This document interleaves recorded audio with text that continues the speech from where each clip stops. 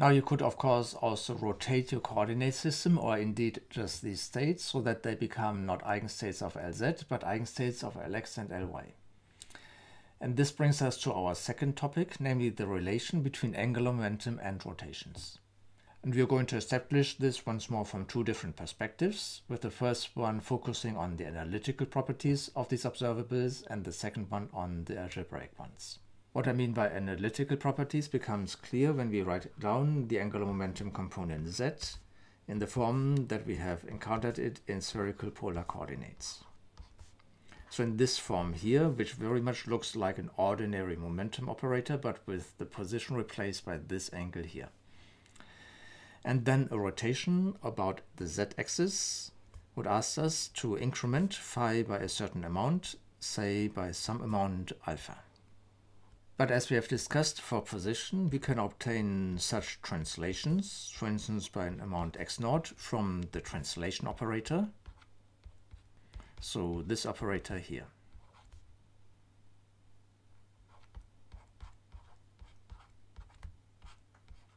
And this worked out because this just gives us a very compact expression of a Taylor series, namely this expression here. And now by analogy, this suggests that we should obtain rotations about the z-axis from this expression here.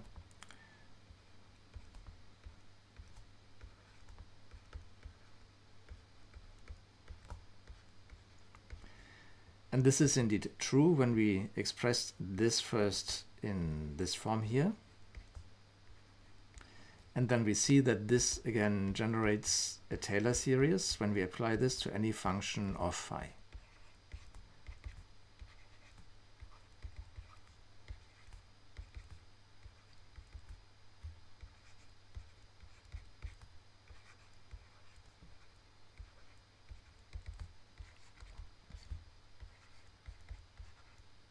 Okay, but this is of course just one very particular rotation, namely a rotation about the z-axis.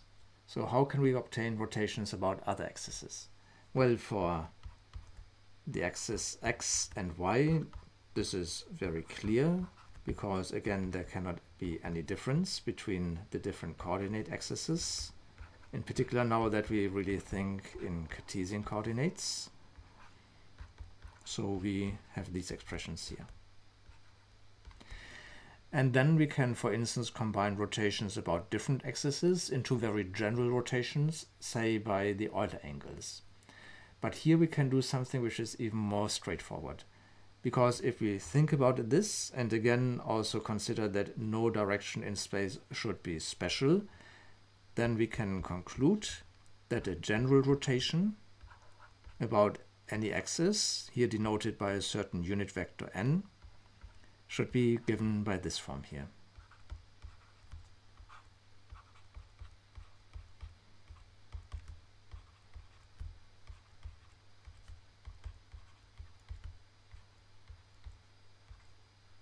And this is indeed true, and one can verify this by using the explicit expressions of these angular momentum components in Cartesian coordinates. But this is still a little bit cumbersome, so let us see whether we can verify this using algebraic methods. Well, we have some practice with this already from the case of linear translations, and what we were exploiting at the time was this very general relation, where we worked out these expressions here in terms of nested commutators.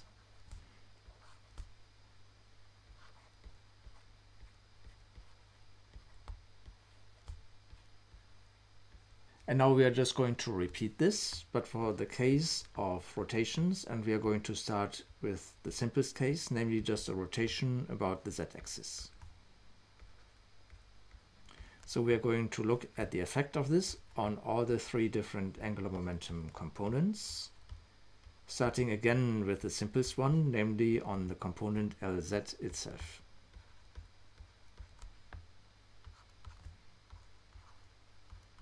But what we really want to work out is the effect on all the three components.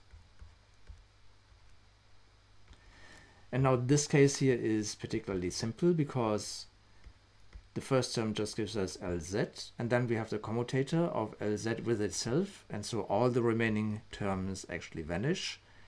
And so indeed this rotation about the z-axis does not change the z component. Now in the second expression, we again start with Lx. This is simply the definition of these commutators for n equal to 0. They are just the value of one of the entries. And then we run into the first commutator.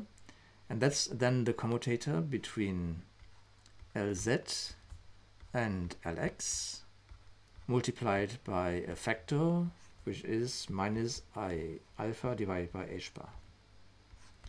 Now this commutator here is I h bar Ly, and so all of this here becomes alpha times Ly. And this will again feature in the next commutator. So there we have to essentially calculate a commutator between Lz and Ly, multiplied again by some factors. There's another factor of minus I alpha divided by h bar, and then this factor alpha that we just had from the previous commutator, and one factor of 1/2 coming from the 1 over n factorial. Now this commutator here is minus I h bar Lx. And now all of this then here becomes minus alpha squared divided by 2 Lx. But now we are back to Lx, so we will have to take a commutator of Lx with Lz, which will give us Ly, and the next commutator will give us Lx again, and so these terms here are just alternating. And the terms in front of this will be powers of alpha divided by n factorial, with alternating minus signs. But what we then have are just the definitions of the cosine and the sine function. And so what we then obtain is therefore cosine alpha Lx plus sine alpha Ly. Now we can carry out exactly the same for the Ly component.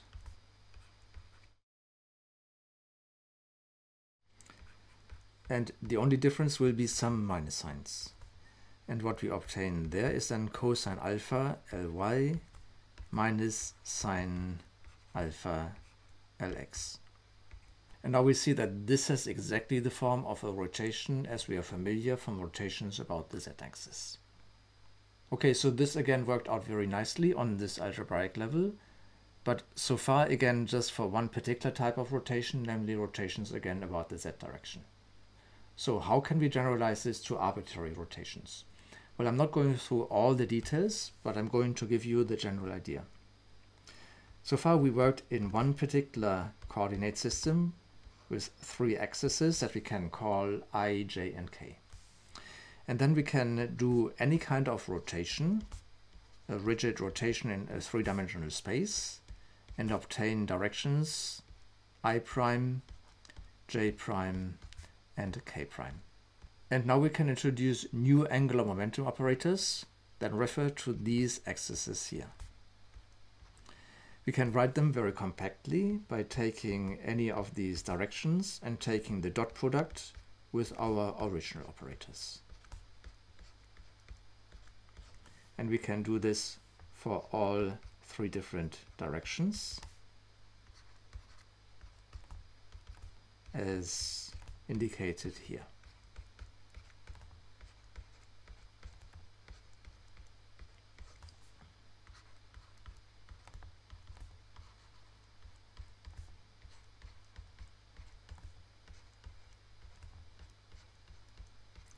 And then we can verify that these new angular momentum operators fulfill the same algebraic properties as our old ones.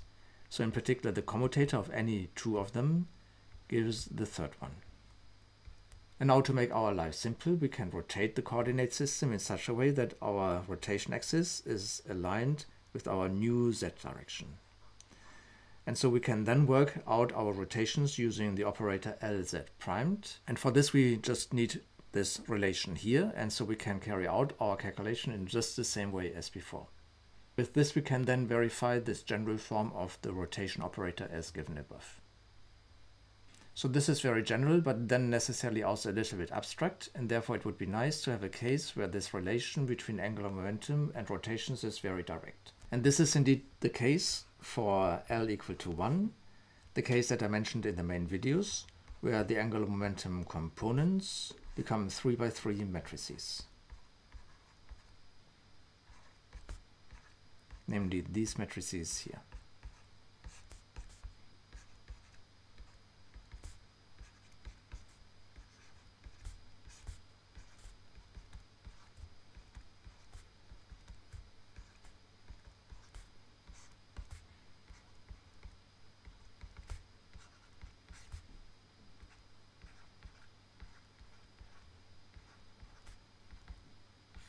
So let us specifically look at the case again of a rotation about the z-axis, where we have this operator here.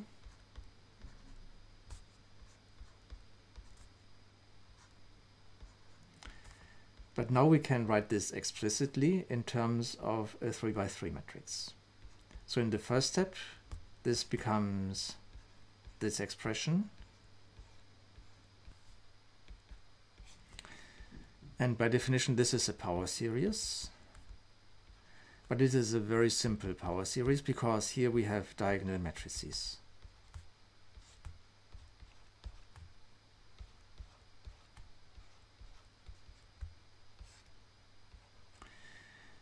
And indeed, when we look at these matrix powers, this just becomes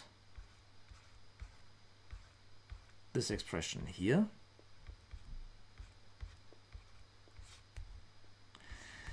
And that means that we really obtain these exponential functions simply inside the matrix elements.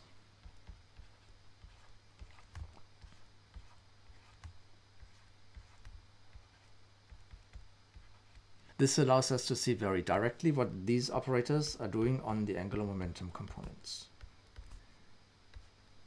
Because when we work this out, this is now the direct multiplication of 3×3 matrices. And for instance, for the example of Lx, the result is the following.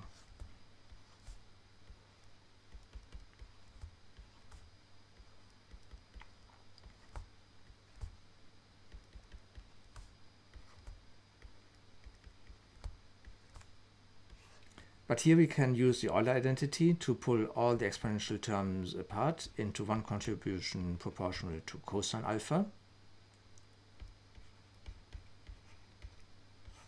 And this just looks like this. And another contribution proportional to sine alpha, which just looks like this.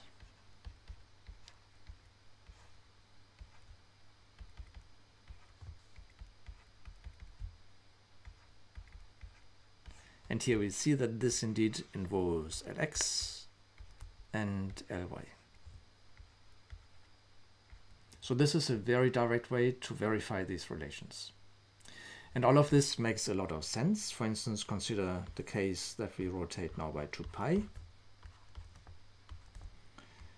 And then this rotation operator itself simply becomes the identity operator. So we see that there is this very direct relation between angular momentum and rotations in 3 dimensions. But let us next have a look how this works out for spin. Well, for spin we can proceed in a very similar manner to this explicit case of L equal to 1. Because here we can use our explicit forms of the spin operators, which take this form here.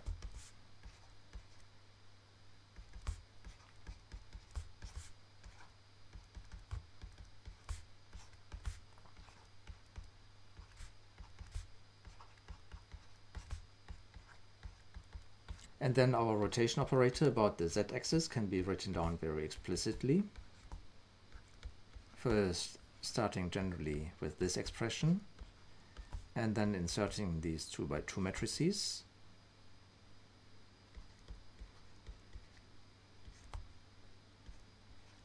So this is again a diagonal matrix, and therefore we can write it down as a 2×2 matrix with these entries here.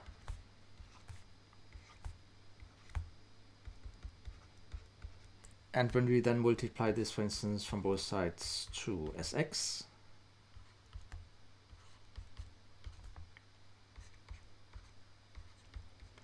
then we first obtain the multiplication of these 2×2 matrices here.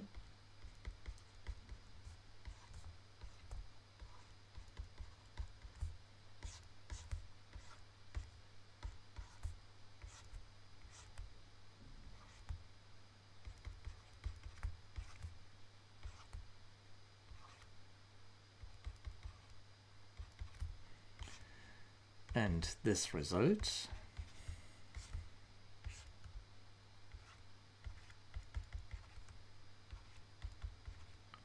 And using again the Euler identity, we can then rewrite this again as cosine alpha Sx plus sine alpha Sy. So this is very nice. Everything looks just like we had for angular momentum. And indeed we can also do this for the y component and again obtain the same result as before.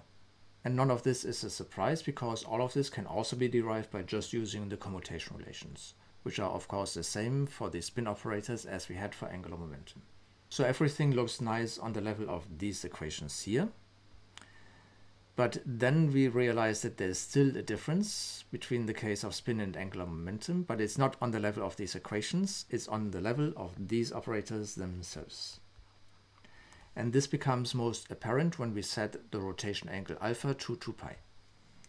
Because when we set alpha to 2 pi at these two places here, we realize that the corresponding operator is not the identity operator or identity matrix, but the negative of that matrix.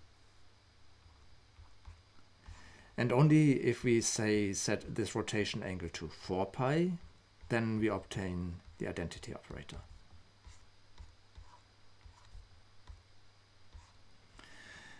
And now this minus sign is very subtle, both physically as well as mathematically. An overall minus sign in front of a quantum state cannot be detected directly. And that's because when we work out the corresponding probabilities, we have to take absolute values of quantities involving these states, and so these minus signs simply drop out. However, we can detect these minus signs when they just appear in part of a quantum state in a superposition, so essentially in interference experiments. And such interference experiments can indeed be carried out, and this minus sign can then be detected. And just to give you a very rough pictorial picture, what we could do is to have one quantum system and say that there is a probability of 1/2 that it is being rotated in space by 2 pi, but also a probability of 1/2 that the system remains fixed in space. And then we can see this interference pattern indeed. And what one then says is that the spin state is only returning back to its original state when we not rotate by 2 pi but by 4 pi. So there is this physical consequence, and that's related to a certain type of phase factors, which is a very general concept, including this plus and minus signs, which is known as the Berry phase. This Berry phase is a very general and fascinating subject, and we're going to see some more concrete physical manifestations of it a little bit later in another of these extended discussions. So we're coming back to a discussion of the more concrete physical signatures just a little bit later on in this course. But mathematically, what we have found here is already very fascinating. It seems that we have discovered a variant of rotations that we are familiar with from 3 dimensions, but these now occur in 2 dimensions, namely for these 2 component vectors here. Now mathematically, the group of rotations in 3 dimensions is known as the special orthogonal group in 3 dimensions. And these are the rotations of 3-dimensional vectors with real components.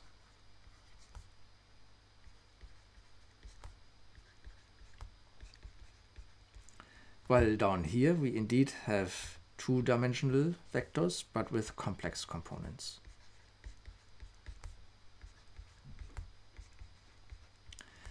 And now there is indeed a very close mathematical relation between these 2 different groups. Namely, for any rotation in 3 dimensions, we can find exactly 2 rotations in these complex 2 dimensions. And they just differ by a minus sign. Now this minus sign, as I mentioned, does not have any direct consequences on the observables, and we see this indeed in these expressions here. So there this minus sign does not have any effect. But mathematically this minus sign is there, and just to give you the technical term for this, we say that SU2 is the double cover of SO3. And this has really fascinating consequences, for instance, for the topology of these spaces, but this is a level of mathematics that we do not really need.